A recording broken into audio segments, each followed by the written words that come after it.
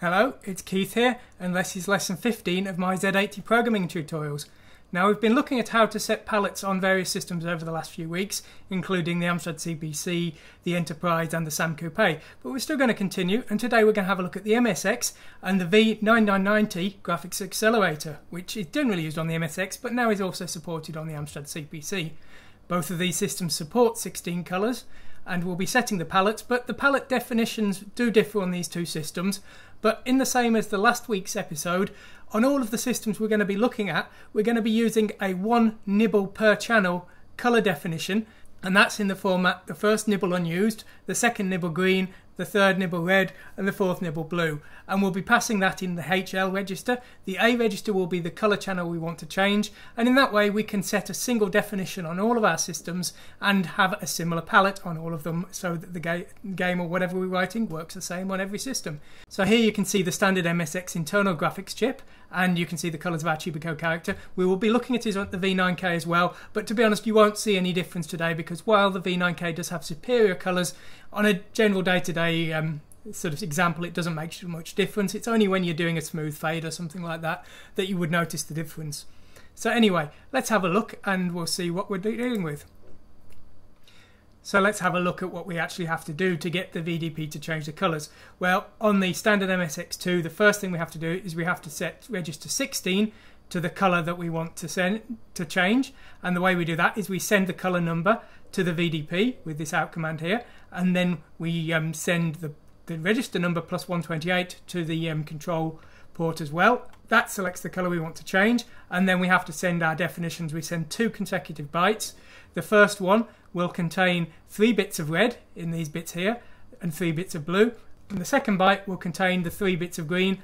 All the other bits here are unused, they don't do anything. The V9K is slightly different. We set both a colour number and a channel. Now, the benefit of the colour selection register on the V9K is it auto increments. So if we just wanted to change the red channel of colour 3, for example, we could do that. That's not something we actually do in these examples. We're setting all of the channels of a colour all at the same time. But what it means is we can set the first colour channel and then just keep writing to that register to set the successive channels. So what we need to do is we need to set these bits here to the number. So if bit 2 was 1, that would be setting the red channel of colour 1. If this was 1, it would be setting the green channel, and if this was 2, then it would be setting the blue channel. So we just need to shift the number of the colour we want to change 2 bits to the left, write that to register 14, and that selects our colour channel that we want to change.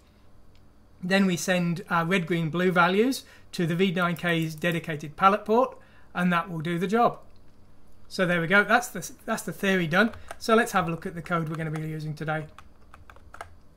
So my first example is this one, which is my standard bitmap test, which we've seen in the past.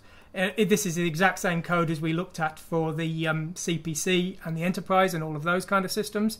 So let's have a look at it again today. So here's our palette definition down here, and as I said, the first nibble is unused, so it's always 0. The next one is the green channel, then the red, then the blue, and each one is a nibble, so it's 0 to F for 0 to 15.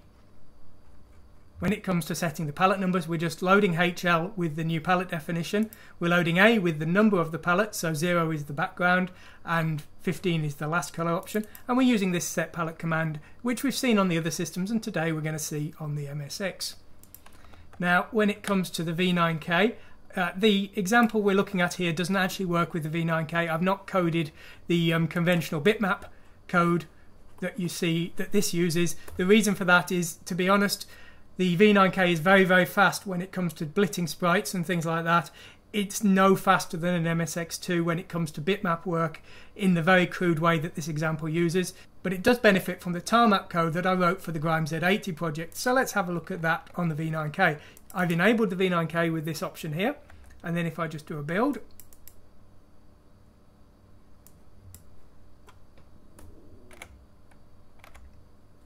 you can see here's a hello world, and we've got the Chibico icon here. And this is being compiled with the V9K. So you can see it does work, and as I said before, the colours all look the same, and that's because the definition is being converted. This is the same palette definition for the V9K, and it's being converted to whatever that system needs. And the procedure is as I just very quickly described, so let's have a look at it in a bit more detail. So first of all, we don't want to look at any palette definition above 15. Palette 16 is the border on the CPC, but on the MSX we're not using that. Now on the V9K, what we need to do is we need to select register 14, which is the definition of the color number and the channel number that we want to change. As I said, we're changing all the channels consecutively, so we're always going to start the channel number as 0, which is red. So at this point, because of this push pop, A will contain the color number we want to change, so we just shift that 2 bits to the left, and then we write it to the data port, which sets register 14 to the color number and the channel red. Now all we need to do is take our top nibble of L, which will contain our red value. We then shift it to the right. Now we need 5 bits for the MSX V9K's color definitions. Of course we only actually have 4 because we're only using a single nibble, but we need to get them in the right position, and the bottom bit will always be 0. So we then write that to the palette port, and that will send the red. We do the same for the green, this time shifting it 1 to the left, again setting that bottom bit to 0. Save it into the, again, so that saves the green, same to the palette port. And then we do the same for blue, and that has defined that colour for the V9K. So at that point we're ready to return. On the MSX1, it's almost the same. What we do is we send the colour number to the control register, and then we tell the VDP that that data we just sent to the control register was a colour number, and the colour number port is register 16. So we then send 128 plus 16, which tells the system that data I just sent you, that's the new value for register 16, in effect the colour number. From then on, any data we send to the palette port will be used as an updated colour for that register. We need to send 2 bytes. The first byte is the red and blue. Now again, we do have to do some shifting, because on the MSX we're only using 3 bits per channel, and our single nibble definition uses 4 bits, so we need to remove the bottom bit and then shift them to the right. That's done our red and blue. Then we do the same for the green, which is in H. So we remove one of the bits. There's actually no data here, so we could have set all of these to 0. We will shift it to the right and send it again to the palette register. So that will now set our MSX palette definition. Now at this point, I'd like to explain to you a bit about why I'm using these single nibble per channel definitions. This all came from the Chibi Akuma's game, which I was writing at the time. The Amstrad CPC uses these green, red, blue single nibble per channel definitions, and I had started writing some code that used that for the CPC Plus, but used these 3-bit per channel definitions for the MSX and the V9K. Now the problem with the 3-bit definitions is, while they were generally quite good for the in-game code, you wouldn't really notice any difference. When it came to the start and the end of the level, I wrote some fading in and fading out code, and it was very noticeable on the V9K that it was quite inferior to the CPC Plus, even though the V9K is actually, in terms of colour depth, superior to the CPC Plus. And so, well, I was a bit frustrated by that, and so I thought, well, rather than using these 3-bit per channel definitions of the MSX on the V9K, I should use the same as the CPC Plus, the 4-bit per channel definitions. But then I thought, well, actually, I could do it the other way around. I could use the CPC Plus channel definitions for the MSX2 as well, just convert them down, remove one of the bits, as we see here. And that allows me to use that single definition for all 3 systems. So not only am I getting the job done, I'm actually reducing my time defining palettes and testing and troubleshooting.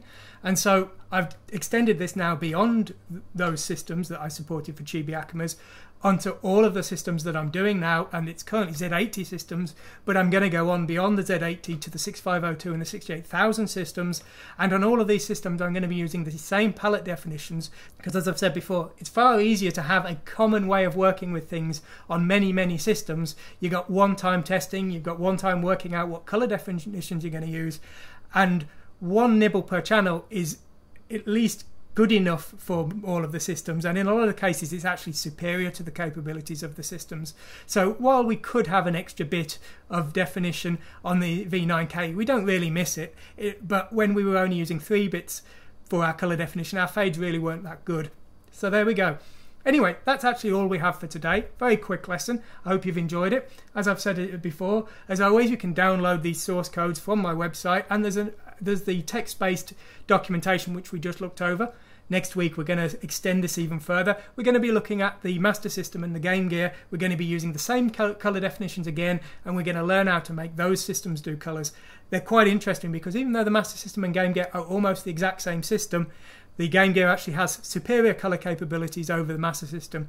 So just like today with the V9K, the Game Gear has superior colour depth, whereas the Master System is more like the MSX, that it's got very limited colour depth.